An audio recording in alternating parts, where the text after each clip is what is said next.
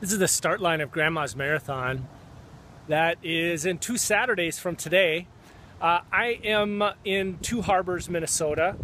Actually just did some donor work, for Lutheran World Relief, and was coming down the scenic Highway 61. And I thought it would be cool to stop at the Grandma start. I am not running Grandma's this year. That was on my list of things to do.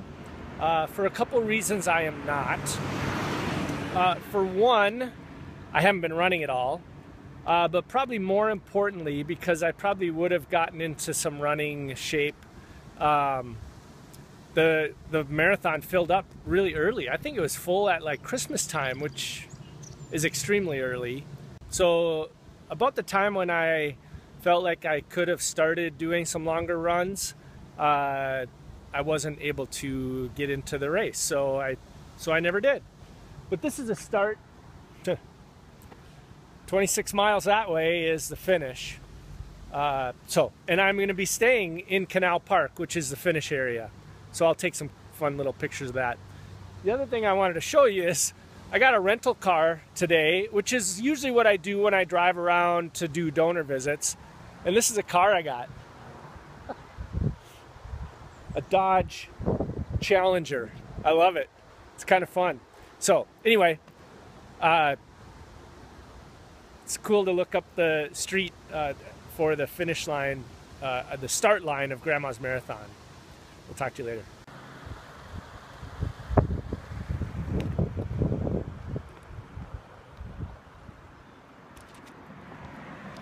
This is a Knife River, up just past 5 miles in the marathon.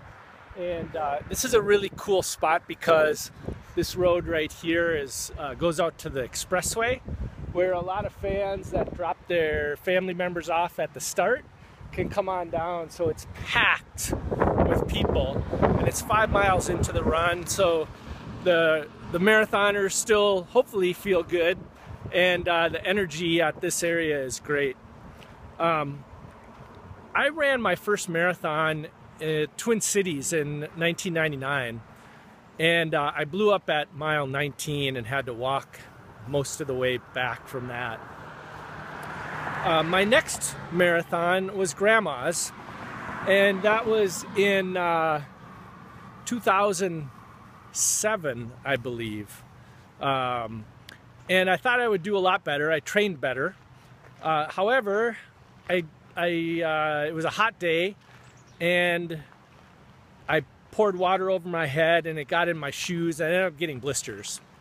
The thing that I've realized about marathoning is that you can do a lot of very good training, or at least think you're doing a lot of good training, and things still need to come together on the day of or the day before the race. A lot of things need to come together. So I'm thinking about those that are getting ready to run Grandma's in a week and a half, and hoping that your training has gone well, because obviously that needs to be good for you to run a good Grandma's. But there's a lot of other things that go into it, and I think about eating. I usually have 3 days of my meals planned before a race, so that I know that my stomach will be totally fine. You don't want to eat new foods the couple days before. Eat things that you're used to. What I did 2 days before is I would eat usually Chinese, like a stir fry that I make myself. Mostly rice, and then some vegetables and chicken made in a wok. The day before, the evening before, I usually will have spaghetti and meatballs and salad, but not too much salad, because you don't want too much roughage. That kind of messes up your GI if you're going to do a long run the next day, which 26 miles qualifies for that. So I thought I just wanted to share a couple of thoughts around my marathoning. I'll share a couple more stories in a bit. Talk to you later.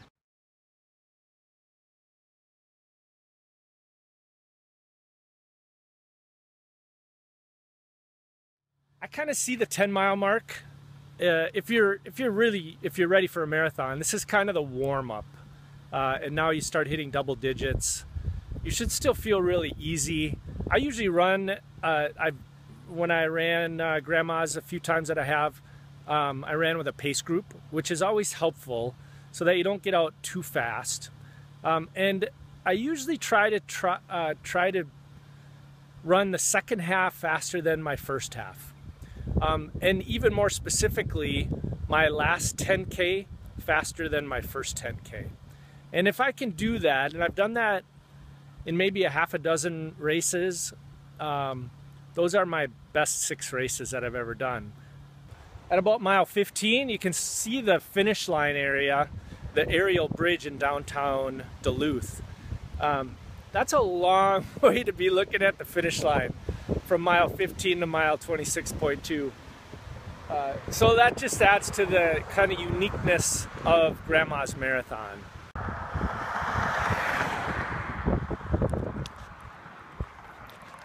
For me, the 16-mile mark in a marathon is always really kind of a key part. I call it the halfway point because 10 miles to go feels like still a lot.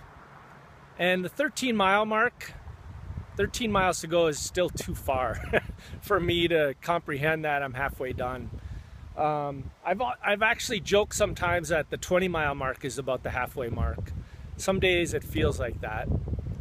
The last 10K is definitely the hardest if you're running it as for a PR or something.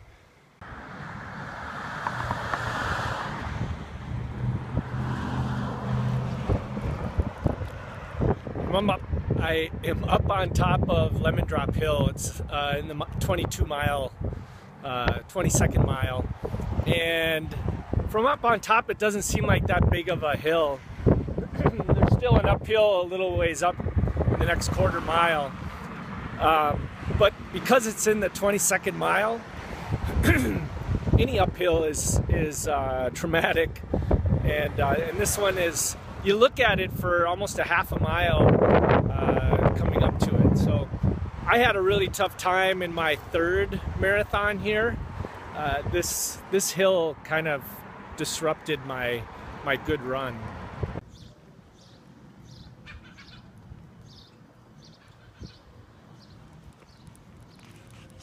So here's a finish line for Grandma's Marathon. I'm down in Canal Park now, and it's a great finish area. One of the things that I like the most about it is they've got lots of good food, and if you can stick around afterwards, like into the afternoon and evening, they have quite a party around here. The whole northern part of Minnesota comes out for this, and a lot of people from the Twin Cities, so it's a really cool place. I'm gonna go for a run now. We'll check in.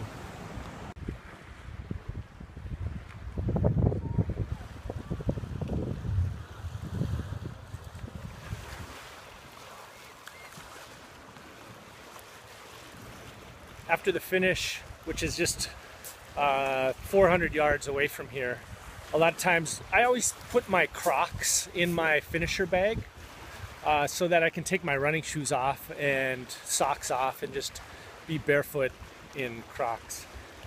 And then I'll grab food and a beer, which they give you a ticket for, and then I usually walk down here and get into Lake Superior, and it's the best after the race prep on my legs that I've ever had, because it's cold in there.